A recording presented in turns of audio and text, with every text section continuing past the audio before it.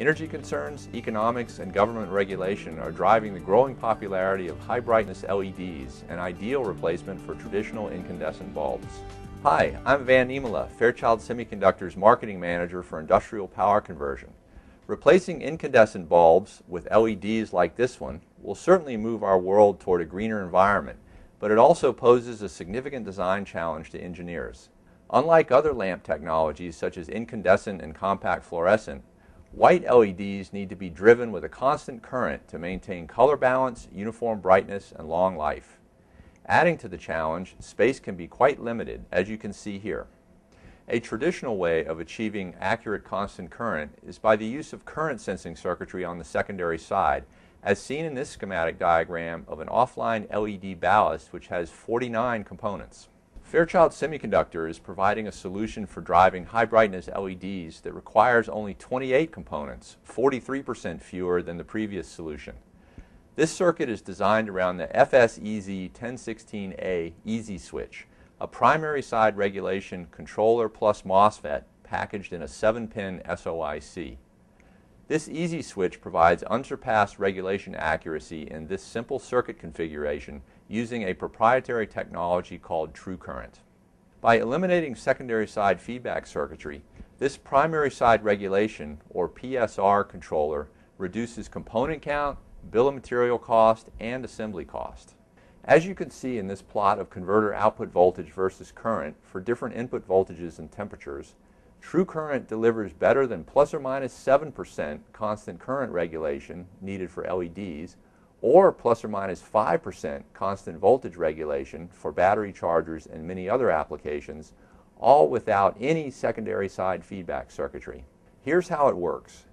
True current technology uses a mixed signal processing algorithm to detect the primary side current. Then it calculates the average current on the secondary side. It cancels the effects of parameter variations in the transformer and other components, resulting in constant current regulation on the secondary side. Good current regulation is critical for applications such as LED lighting and battery chargers. Let's take a look at some of the other advanced features of the FSEZ1016A controller. Joining me is Richard Chung, Fairchild's Marketing Director for Industrial Power Conversion. Hi, Richard. Hi.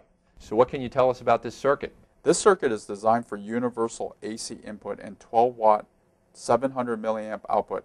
I'll demonstrate some of the main features of the IC. Here I'm pointing out the easy switch on board, the line filter on the inputs, the transformer, and the string of LEDs that I'm powering. I'm powering up the board.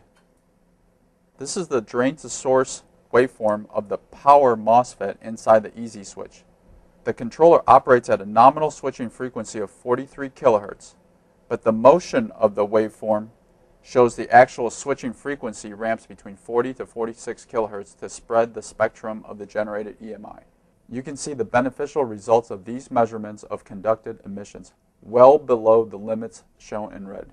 This board is made for universal input. As I vary from 110 volt input to 220 volt input, you notice that the light output does not change. Here I'm disabling the third LED. By providing constant current over a wide voltage range, the same circuit can accommodate different numbers of LEDs in a string without changing the design. This feature increases design flexibility and can reduce time to market. Dimming is easy to implement with this IC. Dimming is accomplished by reducing the current because luminance or light output is directly related to the LED forward current. Green mode operation improves light load efficiency by lowering the switching frequency smoothly as the output of the voltage air amplifier falls below 2.8 volts, reducing the switching losses proportionally. Having good control of the current has another benefit too.